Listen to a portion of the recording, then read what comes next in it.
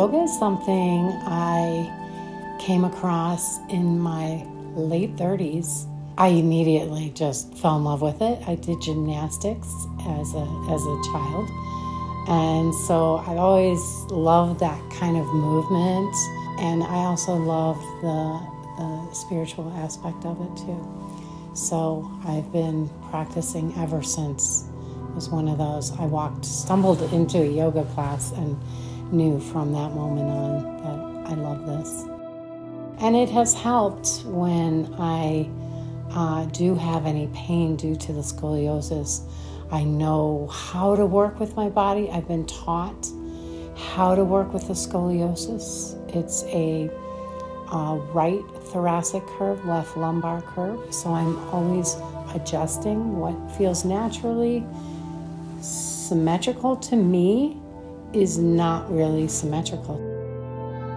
As a teenager, my mom lovingly took me to several doctors, specialists in the field, many x-rays, and I really felt like something was wrong with me and I was different than everyone else, and it was just annoying. As I grew older, I learned to ski, and then I moved to Colorado, and then I was really active. And even I learned to do tile when I was young. So working with tile, working with everything about that is heavy lifting, very physical work. Once I moved to Colorado, I skied a lot. I mountain bike. Used to mountain bike a lot more. Now I do more hiking than mountain biking, but I hike a lot. When I was diagnosed, I was very young. I've had it, I don't know the exact age, but I've had back issues since I was a young child. I went into the surgery, and then it was like a day-long thing or something. Or it took like 4 hours, I think. And then the next day I was walking, and then each day I'd just do like more and more laps around the hallways. Then I was out of the hospital in like 5 days and flown back to Colorado because the surgery was in Pennsylvania.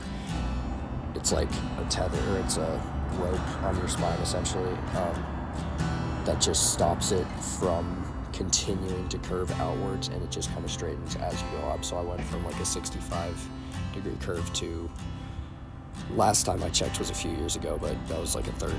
I think the least invasive surgery you could possibly get. I like to ski a lot. I go climbing like every day.